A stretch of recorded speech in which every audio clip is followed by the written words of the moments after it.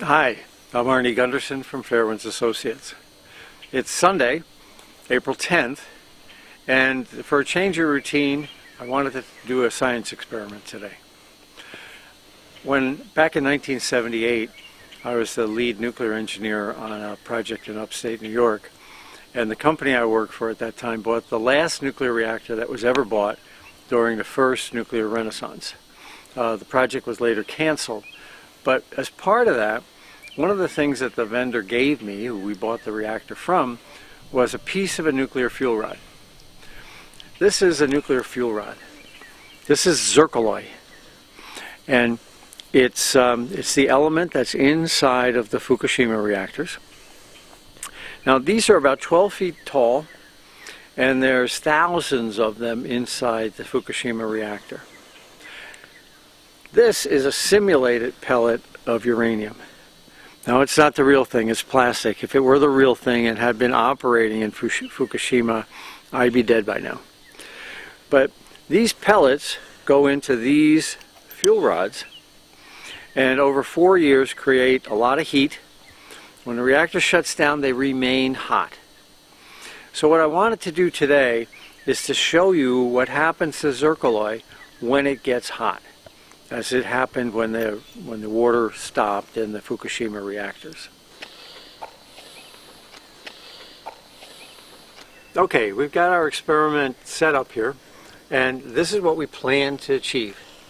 Here's that fuel that I took the plastic out, and we're going to heat it with a torch to simulate the heat that's coming out of the inside.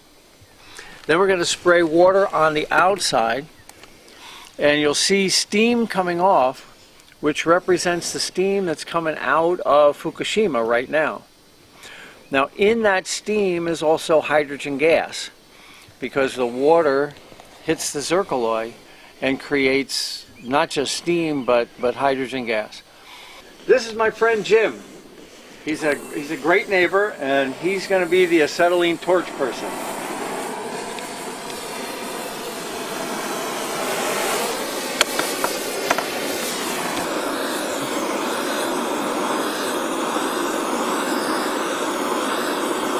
Okay, the zircaloy is cherry red, and now I'm going to spray it with water as if it were getting some water in the bottom of the reactor.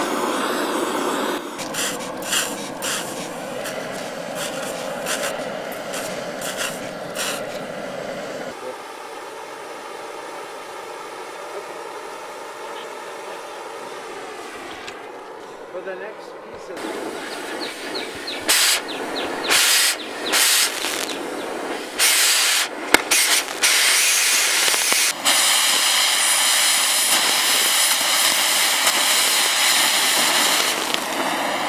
what we just did was we oxidized the zirconium. You can see it's a different color now.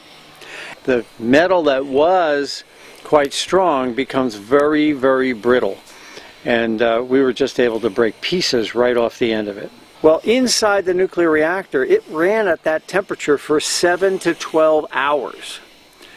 The fuel got brittle, and all those nuclear pellets then were allowed to fall out. We just created what went on inside the Fukushima reactor. Those rods glowed that hot for 12 hours or more. Now what happens is we've created an oxide. This is zirc oxide now, and it's very, very brittle. I think you could see these sharp edges. So the fuel that was inside is now free to fall out and onto the bed of the nuclear reactor and begin to melt through, as is happening right now in Unit 2 at least, and perhaps Unit 3 as well. Well, thank you for watching. Arnie Gundersen, Fairewinds, and we'll do another video in a couple days. Thank you very much.